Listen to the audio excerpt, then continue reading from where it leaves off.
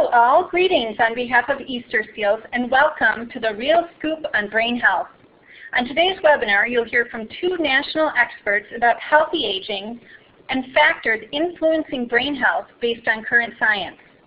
My name is Lisa Peters-Bumer and I'll be taking a few minutes to make introductory remarks as well as introduce our speakers. Let me begin by thanking our operator, April, for her support. And now, some logistics for today's call. The phone lines will be muted throughout today's webinar. Should you have any questions or comments during the webinar, please use the online chat feature of our webinar software. That will be found on the left-hand side of your screen. We'll address content-related questions towards the end of the hour once our speakers conclude their presentation.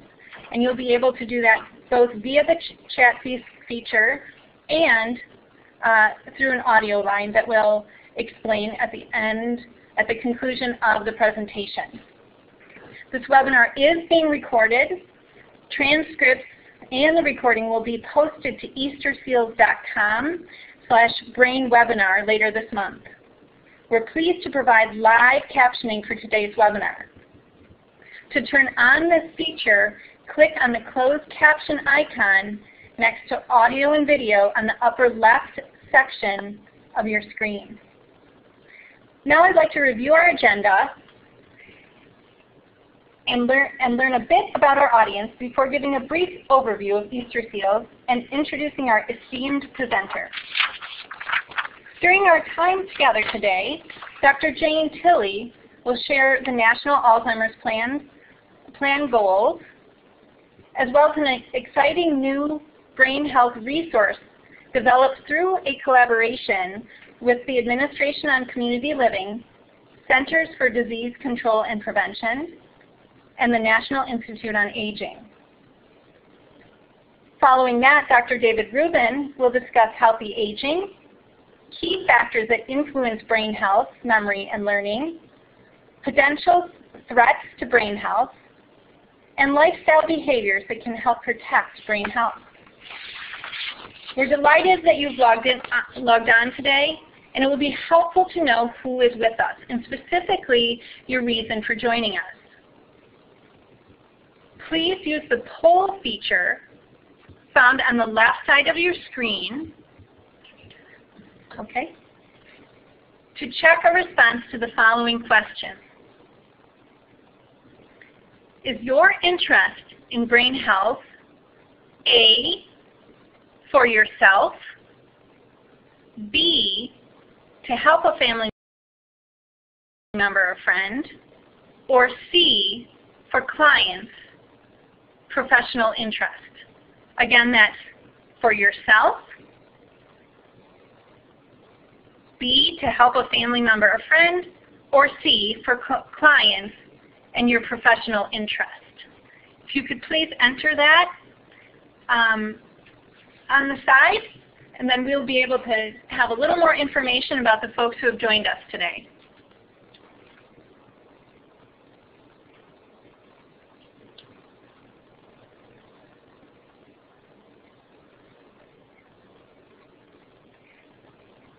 Okay, it looks like most of the people that have joined us because their interest is for clients and professional interest. Just a bit of background on Easter Seals. Easter Seals is one of the nation's largest health and human services organizations. For nearly 100 years, we've been advocating for and providing services to individuals with disabilities and special needs, including older adults and their families across the lifespan through our network of 73 affiliates and 500 service sites across the United States. Easter Seals is committed to creating a world of inclusion, health, dignity, empowerment, and independence. It has been my pleasure and privilege to be affiliated with this wonderful organization for almost 13 years now. And it is my pleasure also to take a moment and introduce today's speakers. Dr. Jane Tilly joined the Administration's Community Living in 2008. She's a team leader for brain health and dementia activities at ACL. She has extensive experience with research and policy analysis on a variety of health, long-term services and supports, and public benefit issues through her work at the Reuben Institute and AARP's Public Policy Institute. Prior to joining the Administration for Community Living, she worked on dementia policy and practice issues for the Alzheimer's Association. Welcome, Jane. Our second speaker is Dr. David Reuben. Dr. Reuben is the director of the multi-campus program in geriatric medicine and gerontology and chief of the Division of Geriatrics at the University of California, Los Angeles Center for Health Sciences.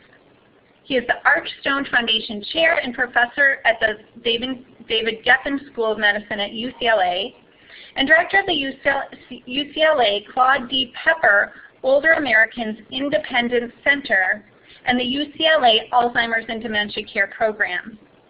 He sustains professional interest in clinical care, education, research, and administrative aspects of geriatrics, maintaining a clinical primary care practice of frail older persons and attending on inpatient and geriatric psychiatric units at UCLA.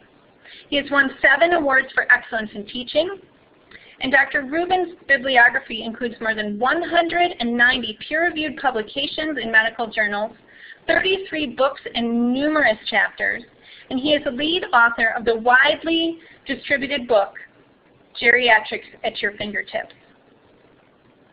Our many thanks to Dr. Tilly and Dr. Reuben for presenting today, and to the organizations that supported us by getting the word out about today's webinar. I'll now turn things over to Dr. Jane Tilly. Dr. Tilly? Hello, everyone. Thank you for joining us this afternoon. I'm very pleased to talk to you about a new brain health resource that, as Lisa mentioned, was developed by the science agencies at the Department of Health and Human Services and the place where I work, which is the Administration on Aging, which is part of the new Administration for Community Living. Next slide, please.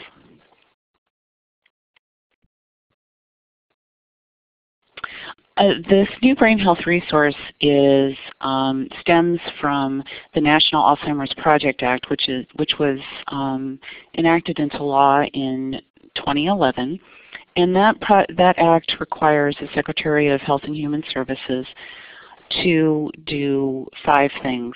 One is to create a national plan to overcome Alzheimer's disease. The second, and this is a very important one, is to coordinate research and services across federal agencies, speed up development of treatments for the disease, and improve care for those who have it now, and also to improve outcomes for people at high risk of developing Alzheimer's. And as part of the National Alzheimer's Project Act, the Secretary released the first National Alzheimer's Plan in 2012. That plan has 5 goals. We set a time frame for developing a treatment or prevention methods for Alzheimer's disease by 2025. We're on the beginnings of that path, but we're hoping we make progress continually on that. The second goal of the Secretary's plan is to optimize care quality and efficiency, expand supports for people with the disease and their families. The fourth goal, and this is to enhance public awareness and engagement around dementia issues, and that's what part of this brain health resource is part of. And then finally, with the plan, the fifth goal is to track our progress and continually drive improvement towards meeting the plan's goals. Next slide. This new resource that is part of the Secretary's National Plan and responsive to the National Alzheimer's Project Act is called Brain Health as You Age. And what this resource is designed to do is to help people learn how to reduce risks that may be related to brain health. It contains information from current research from our science agencies. And I would mention that this resource discusses a variety of risk factors related to brain health, and the strength of the evidence for those risk factors does vary by factor, and Dr. Reuben will talk more about that in a little bit. the PowerPoint that you'll be seeing today is designed for professionals to use with lay audiences, and it uses plain language so that the science that we're discussing is understandable to people who aren't necessarily healthcare professionals. Next slide, please. There are 4 parts to the Brain Health resource. The first is the PowerPoint that Dr. Reuben will present. There's an accompanying guide for educators who provide the PowerPoint, and that guide provides additional information in case there are questions from the audience. And then we have 2 resources designed specifically for consumers. One is a fact sheet, and another is a resource. I won't call it a manual, but it's a resource that can help consumers that want more information on specific topics. Next slide. What you see here is the 2-page, it's 1 page both sides, the 2-page fact sheet. And this is designed for consumers, and it talks about risk factors associated with brain health and gives some general websites where people can go for free resources. Next slide. This is the guide that I talked to you about. It's called Key Facts and Resources, and it covers 20 topics affecting brain health. You can see that basically the table of contents in this slide. It covers things from alcohol use to stroke. Each topic has several paragraphs of background information, as well as links to free resources that I've mentioned. And those resources, for example, someone who is interested in quitting smoking, we give information about the free quit line that's available. And there are a lot of topics, a variety of topics people can get more help with. Next slide. Finally, I just wanted to let everyone know how to get the full set, the 4 parts of our brain health resource. And the website is listed as www.acl.gov/get-brain-health/index.aspx. If anyone has any questions about use of the resource or any of the content, I'm happy to reply to anyone who sends me an email at Jane, Jane.Tilly, Tilly, @acl.hhs.gov. And I'm going to turn it over now to Dr. Reuben to give you the presentation that we developed. And we're all looking forward to hearing from you, Dr. Reuben. Great. Thank you so much. Everybody okay with hearing me?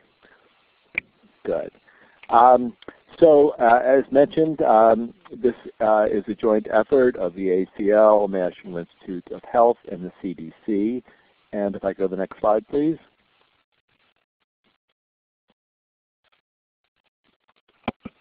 There we go. Thank you. So aging and health, it really depends upon 3 things. Your genes, what you were born with, the environment, kind of the where you are, and your lifestyle. And for each of these, it really depends on what you were born and what you are doing with yourself. For example, for myself, I have very poor genes. We have early death in our family, so I have to maximize both my environment and my lifestyle to try to overcome some of those genes. If you have genes that your parents lived to 110, maybe you have something that I don't have, and you can get away with things. But for the most part, these are the 3. The ones that are most influential, that you can influence the most, are really your healthy lifestyle choices. Next slide.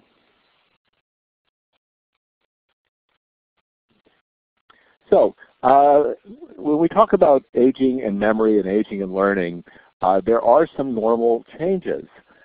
First of all, difficulty finding words. This is like things that are on the tip of your tongue. And for example, if you want to see how old you're getting, and this happens to me all the time, is if you travel and you get a little bit of jet lag, you'll find your word finding difficulties. They just pop up. And those are probably previews of coming attractions because we all have difficulty finding words as we get older. We also have more problems with multitasking, the kinds of things that kids can do very well on a computer. We really have to focus more on one task at a time, finish that, and then do the next one. And there are some slight decreases in attentiveness. And we tend to get a little more restless, a little quicker in terms of our attention to tasks. On the other hand, the good news is that you can still learn new things. I'm at a stage in my life where it's probably the third chapter of 4 chapters, but I was living in dread of our new electronic health record, which is very complicated, and could I learn this or not? In fact, despite some anguish, in fact, I am able to learn it, and within a few months I'm probably as good as the kids are. Creating new memories. This is something that still happens. We lay down new memories, we meet new people, we remember them. And finally, increasing vocabulary and language skills. In fact, as we get older, we have more words. Who would have thought 20 years ago that we would have words like blog in our vocabulary, but indeed we know what we're talking about when we say that. One thing that's not on this side, which I'd like to add, is one of the other things we gain as we get older is wisdom. And that's a very important feature, wisdom and generally judgment. We've been there, done that, and kind of know how to move on. Next slide, please. So we're going to go through these in greater detail on an individual basis, but just an overview of some things that can actually harm brain health, some medications or taking them inappropriately, smoking, excess use of alcohol, health problems such as heart disease and diabetes, poor diet, insufficient sleep, lack of physical activity, and lack of social activity. Now, as Jane mentioned, at some of these we have very good data on in terms of their risk, and some of them and how modifiable that risk is, and some of them are more from observational studies rather than clinical trials. Next slide, please. So medications. Medications and combinations of them can affect your thinking and the way your brain works. And here the medications kind of fall into 2 categories. The first are over-the-counter medications. And in particular, medications that are used to help people sleep can be very bad actors here. In fact, what I tell my patients is anything that has a PM on the medication is probably something that can actually impair your memory or impair your intellectual functioning. These are known side effects of these kinds of medicines, and there have been some studies that show that taking a medicine like a Benadryl that's available over the counter can have as much effect on people's functioning and intellectual capacity as a drink of alcohol. And for older people it tends to be worse. The second big category of medications that can affect your brain are medications that are prescribed to you by a physician or another provider. And here these are also somewhat dangerous, particularly hypnotics, medicines that are trying to reduce anxiety, the classes of drugs like Valium and those Ativan, those kind of drugs. And also we see this a lot with medications that are used to treat epilepsy, or they're called sometimes mood stabilizers. And these drugs almost all tend to have sedating effects and also can impair cognition. So the take-home message from this slide is, number one, make sure that when you're buying medicines to treat yourself through over-the-counter types of things, home remedies, cold preparations, etc., like that, is to make sure that they don't have antihistamines and don't use these for sleep. The second is, if you're getting started on new medications from your doctor, a good thing to ask is whether this might have sedating or cognitive side effects. Next slide, please. Smoking. Smoking is bad for almost everything that you do, but in particular with brain health, it is a major risk factor for cerebrovascular disease. That means having strokes, and strokes are the second most common cause of dementia after Alzheimer's disease, these many strokes. And in fact, that this is not only smoking is not only a cause of heart disease, but also brain disease and cognitive function. And as mentioned here, there are free resources available to help people quit smoking.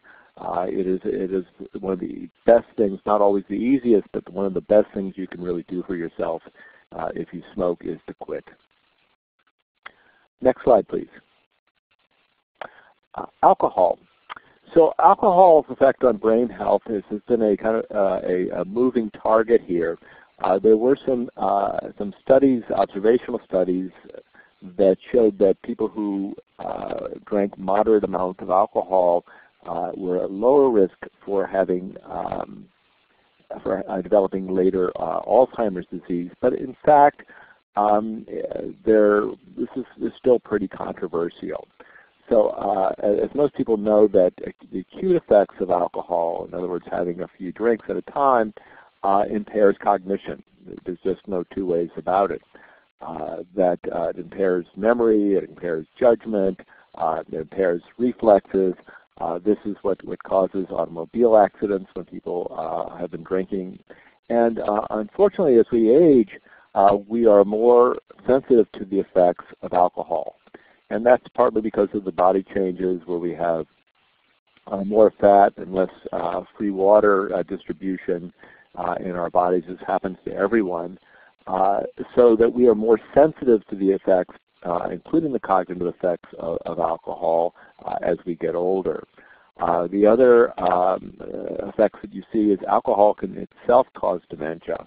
And indeed, one of my patients who's a retired physician, the best thing we ever did for this guy in terms of his memory was to get him to stop drinking, and he's done very well. So as it says here, staying away from alcohol can reverse some of these changes. And as we get older, we really have to drink much more in moderation. In addition, medications, particularly the medications we talked about earlier, do not interact with alcohol. In fact, the combination is especially detrimental to cognitive function. Next slide, please. So common conditions that affect brain health. So these are medical conditions that people have, and they manifest in a variety of different ways. Heart disease, hypertension, and diabetes all function on the blood vessels that go to the brain. And just as we talked about earlier, that many strokes or vascular disease to the brain is a very common cause of cognitive dysfunction in the long run in older people. And indeed, there's at least some evidence to say that by treating blood pressure, by preventing heart disease, by treating diabetes, that there can be some preservation of cognitive function. Many times this is manifested strictly through the prevention of cerebrovascular disease, though. The next one is the big gorilla in the show, and that is Alzheimer's disease. Alzheimer's disease is an epidemic. It is a disease of aging, so that the prevalence when you're 65 to 74 is very low, about 3%. But among those 85 years or older, it can be as much as 50%, which means that that everybody in the United States is affected by Alzheimer's disease. If you live long enough, either you'll develop it, your spouse will develop it, your brother, your sister, even today's generation's parents and grandparents are developing this disease. Very, very common disease. We'll talk a little bit more about it in just a couple minutes. Stroke, as we've mentioned. Traumatic brain injury. This can be a lifetime of trauma. One of my patients was a boxer and developed what they call dementia pugilistica, but even those who have less repetitive and less frequent brain injuries can develop cognitive impairment as a result. Depression is, and we'll talk a little bit more about depression. It's a very interesting thing because depression and cognitive impairment can be independent of each other. Depression and cognitive impairment can be coexisting, or cognitive impairment can be independent of just progressing on its own.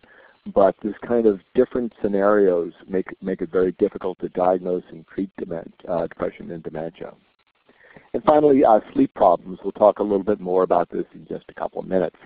So can I have the next slide, please? So as mentioned, heart disease and high blood pressure can lead to stroke and blood vessel changes that are what we call multi-infarct dementia or vascular dementia. And here we know a lot about trying to reduce this risk, controlling cholesterol and hypertension. And the American Heart Association and the American College of Cardiology within the past year re-examined its goals and treatment of both high blood pressure and cholesterol. And so there are new guidelines out that should, if followed, reduce this risk. The good news here is that we're making some progress in reducing heart disease and cerebrovascular disease over the past several decades. Exercise, we're going to talk a little bit more about this later, but it certainly prevents heart disease and can lower blood pressure. Eating healthy foods. There's a lot of data now on both the Mediterranean diet, which is high in certain fishes and certain oils, as well as they call the DASH diet, which has been very effective in reducing blood pressure. And both of these don't require buying special foods. They're stuff that you can buy off the shelf at the markets. We've spoken about quitting smoking and limiting use of alcohol. Next slide, please.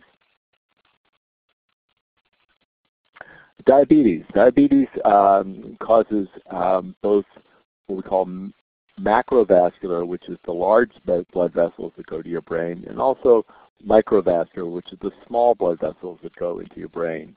And both can be affected.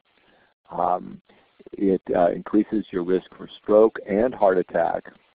And there is some evidence that it may also predispose to Alzheimer's disease. Blood sugars being higher, higher blood sugars predisposing to Alzheimer's disease.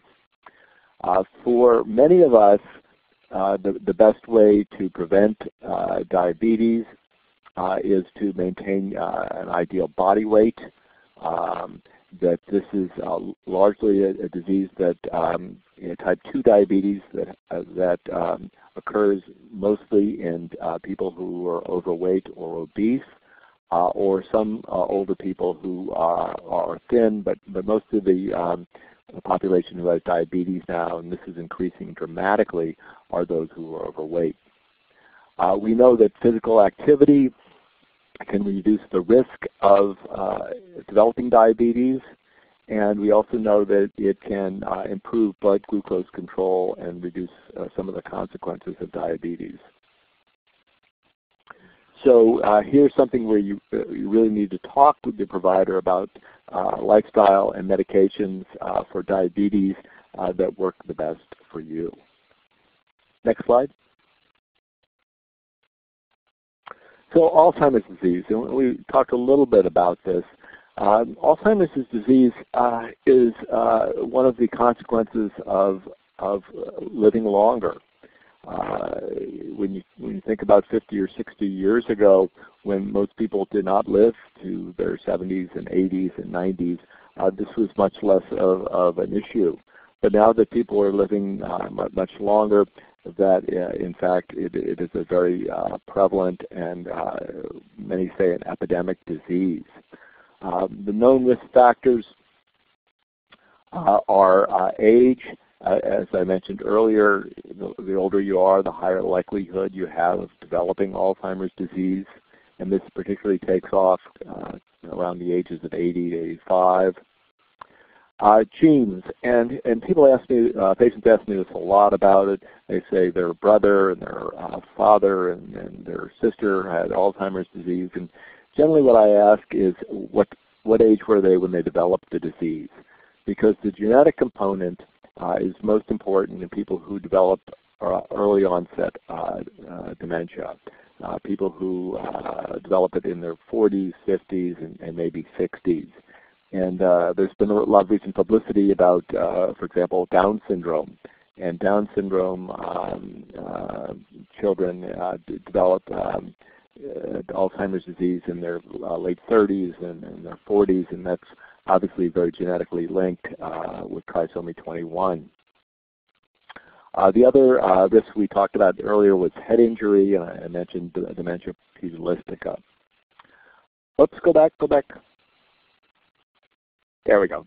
So the other suspected risks are heart disease, as we talked about, blood pressure, lack of physical activity. And this is pretty interesting because it's held up in a number of studies that exercising less really predisposes you to developing dementia in later life.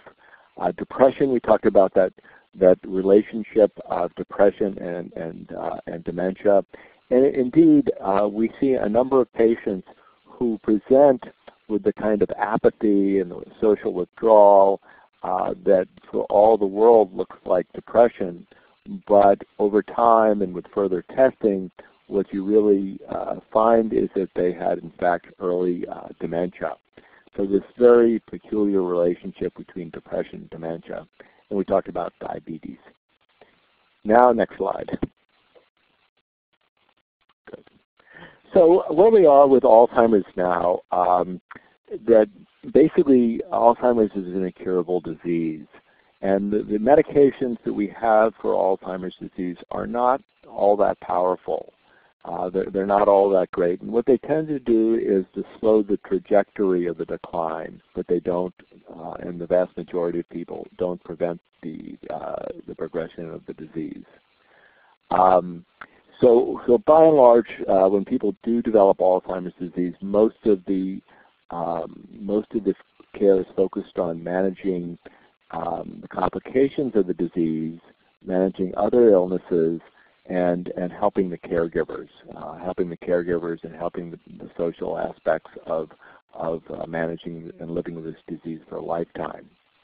There are some promising approaches to reducing the risk of cognitive decline in Alzheimer's. The best of these, and I've recently reviewed this literature, has been exercise. And what we do know is that by exercising regularly, you do reduce your risk. What is the right amount of exercise? What is the right type of exercise? And how frequently it needs to be done is still a matter of debate. But in fact, getting out and just doing it is probably the best thing you can do for yourself. Healthy diet, as I alluded to, the Mediterranean, the DASH diets, those all show some promise, but they've not really been evaluated yet in randomized clinical trials. Similarly, controlling blood pressure, heart disease, diabetes show promise largely through the reducing the risk on cerebrovascular disease and stroke. And finally, the one that is getting a lot of attention now is cognitive brain training. And I think we have another slide on that in just a moment, and I'll tell you about that. Next slide, please. So brain injury. We talked about this in the context of injuries that were repetitive injuries. But in fact, one of the other major injuries that happens is falls. And in fact, that falls are largely preventable. In another aspect of my life, I'm working on a very large project to try to reduce falls. But the interesting thing about it is that the things that work for falls are available today. And some of these are exercises, particularly Tai Chi. There are falls prevention classes. There's something called Otago, O-T-A-G-O. And these are all CDC approved recommended approaches to reducing falls. And many of these are offered in the community at senior centers and other ACL-supported programs. Making your home safer. This includes removing throw rugs, making sure that there's not clutter, having handrails and guardrails. And particularly this is important with people who have vision problems. Medications, we refer to this. Anything that can make you groggy or unsteady is going to increase your risk of falling. Wearing safety belts when you're in the car, and helmets if you're on a bicycle or a motorcycle, and getting enough sleep. Next slide. So depression. Depression works in many ways. These are true depressive symptoms are these feelings of sadness, loneliness, loss of interest, difficulties with sleeping, particularly early morning awakening, and sometimes trouble getting to sleep at night. And it's not just a feeling blue for a day, they have to persist over time. Depression is common in aging, but it is not a normal aspect of aging. You don't get depressed because you're old. Medications, sometimes it is a side effect of depression, can be a side effect. And because of the effect on mood and level of interest and being engaged, oftentimes depressive symptoms can look a lot like dementia. There can be some memory impairments with it, but things like being oriented, knowing where you are, what the situation is, those kind of things are very uncommon in depression, but tend to be more common, particularly in moderate or severe dementia. Treatment of depression, the good news is that there are effective treatments, and the even better news is that most patients will have a choice between therapy and medications. And indeed, my patients sometimes would prefer to have medications that they can just take once a day and not have to go through the therapy once a week or once every 2 weeks. And others say, geez, I don't want to be on any medicines, I prefer the therapy. And they both work in mild to moderate depression. Next slide, please. Sleep apnea. This is a disease that's increasing, and it's an unusual disease where basically when people go to sleep, their tongue moves a bit. It relaxes the muscles in the tongue, and it tends to occlude the airway. And what happens with that, if your airway is occluded while you're sleeping, the natural reaction is to wake up. And what happens is that people stop breathing, they wake up, and most of the time they get up back to sleep. But in fact, they haven't really had a full night's sleep. They've wakened up sometimes 15, 20 times an hour, even though they don't remember having woken up. Frequently their spouses will tell you they're up all night waking up, kind of a jerking waking up. But in fact, this is not a benign condition. It can lead to hypertension, it can lead to stroke, and some memory loss, all of which can affect brain health. Treatment, people who are overweight, losing weight can help, avoiding alcohol, stopping smoking, but the mainstay of treatment of this are special devices. Many have heard of CPAP or BiPAP. Sometimes if it's mild, you can use an appliance that goes in the mouth and moves the jaw forward, but in fact most of the treatment are special devices. Next slide. So what can you do to protect brain health? The kinds of things that you need to do are taking care of your health, eating healthy foods, being active, and I think it's more than just being active, it's really exercising, learning new things, and connecting with family, friends, and community. Next slide.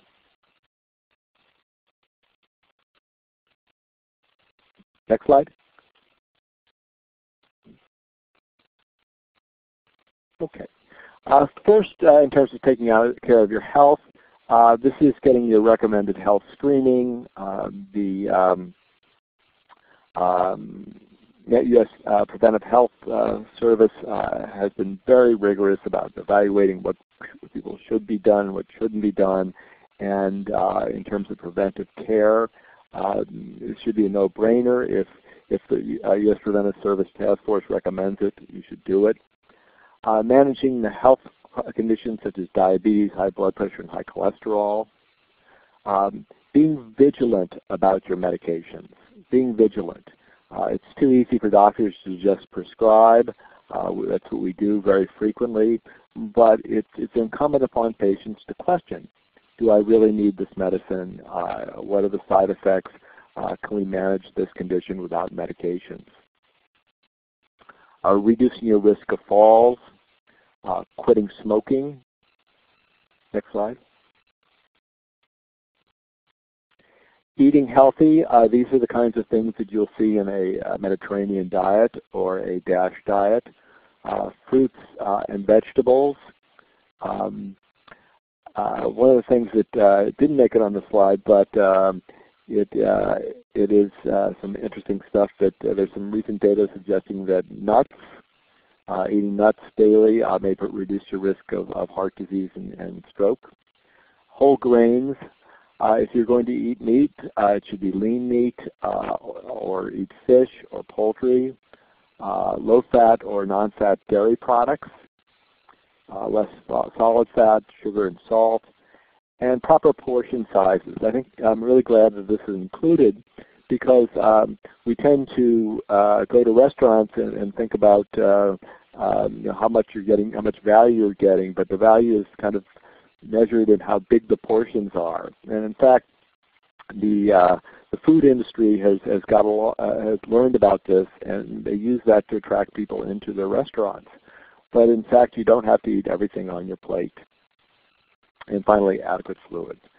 There are many healthy meal programs that are provided through the Area Agency on Aging. Next slide, please. All right, get moving. So I'm going to stand on my soapbox here. And physical activity is probably the best therapy that we have for almost everything. Reduces the risk of diabetes, heart disease, depression, stroke. It helps prevent falls. It helps with our memory. But it comes at a price. And that price is that you have to do it. You have to get off your fanny and get to work.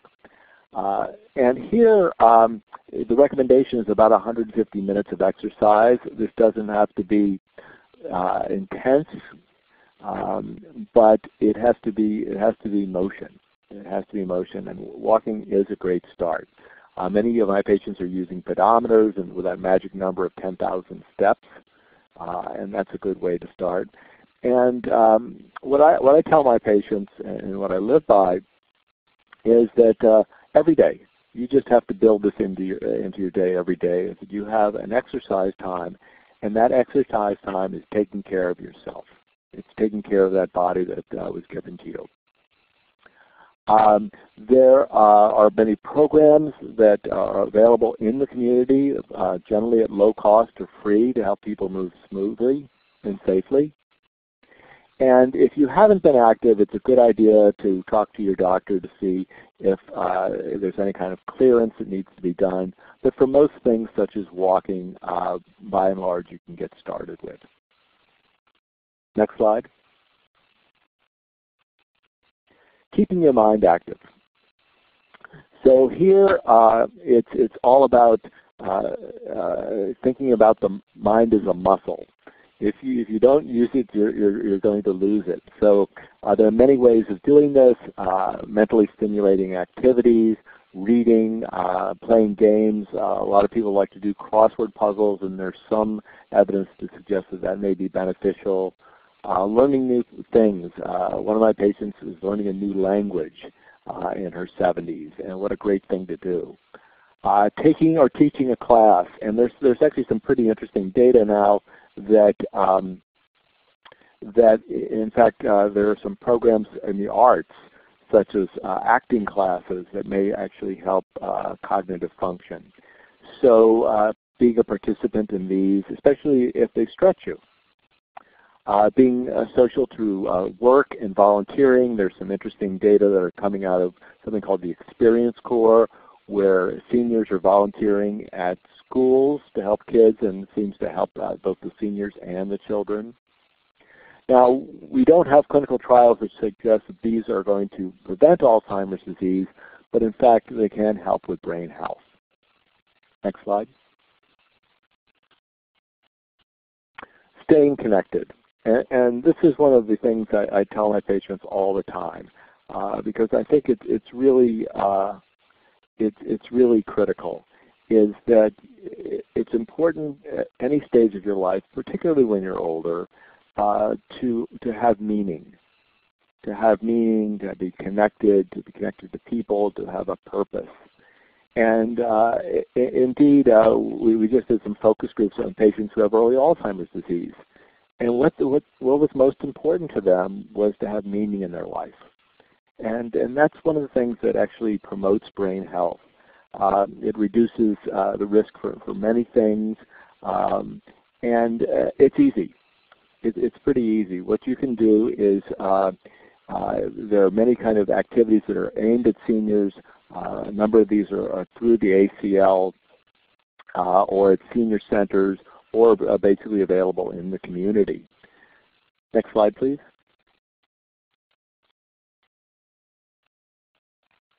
So what can you do today? Today is, and we always think about small steps here. What is the one thing you can do? And indeed, when I prescribe an exercise prescription to patients, I tell them, I said the worst thing you could do is get on the bike for 45 minutes or try to jog, because you're going to be very sore tomorrow and that's going to end. I tell them to start with a 5-minute or 10-minute walk every day, and then a week later go up to a 10-minute or a 15-minute walk every day. You can change your diet pretty easily. You don't have to completely rearrange your diet. If you're overdue for health screenings, then you can schedule your appointment. And make a list.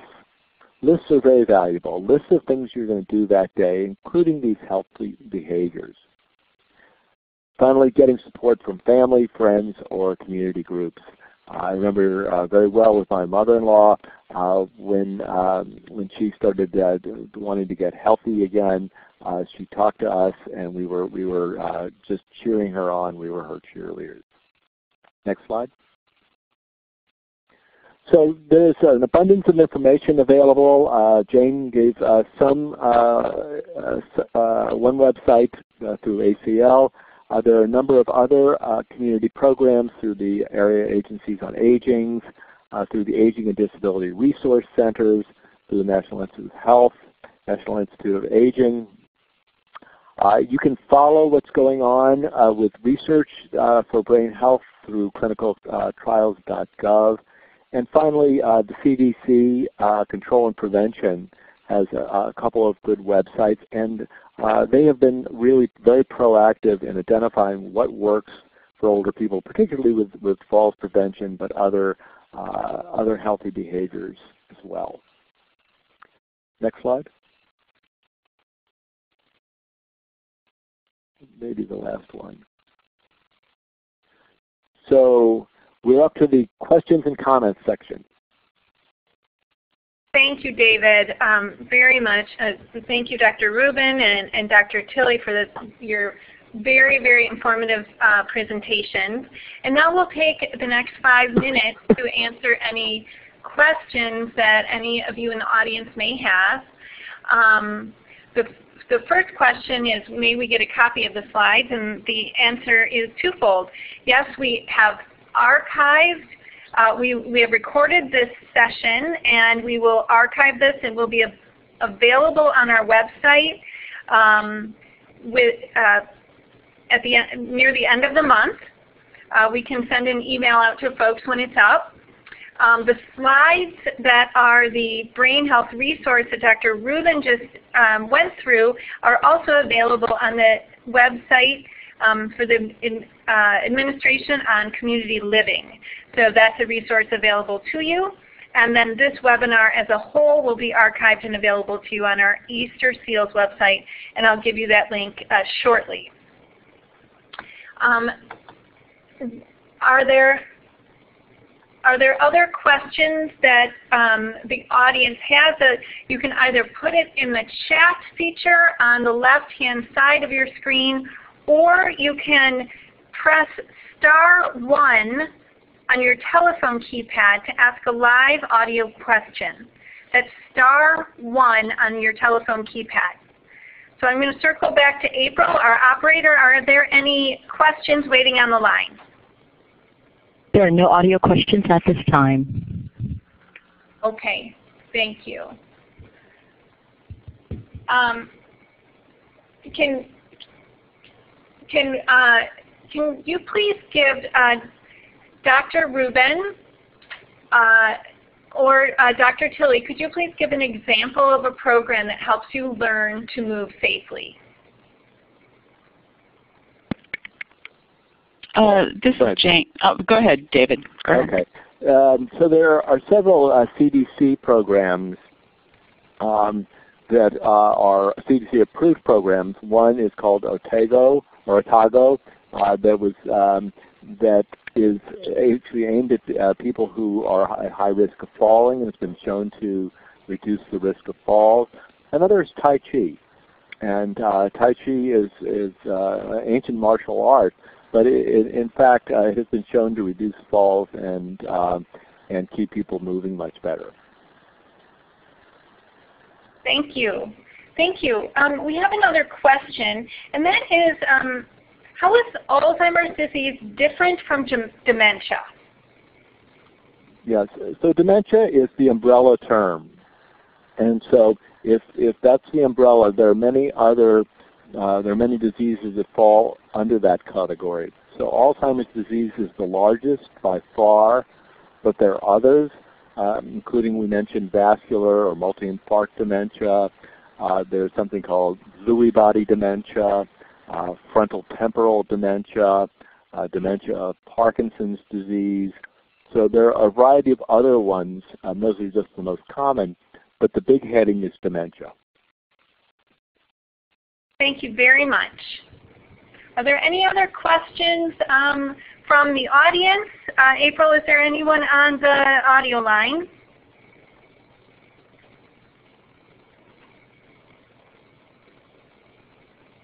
Not at this time. Okay. Can you go to the next slide, please? Okay. Yes, I will go through where the slides are available. It's up on your screen now. You'll have my contact information, Lisa Peters-Bumer, Cheryl Ermider, my colleague here at Easter Seals, and you can see the webinar recording will be available in late September. It gives you the link, easterseals.com/brainwebinar, and we can also send this out to, when it's up, to participants that joined us today. And as a final question, before we wrap up, somebody is asking, are there any manual activities that have been helpful in maintaining brain health?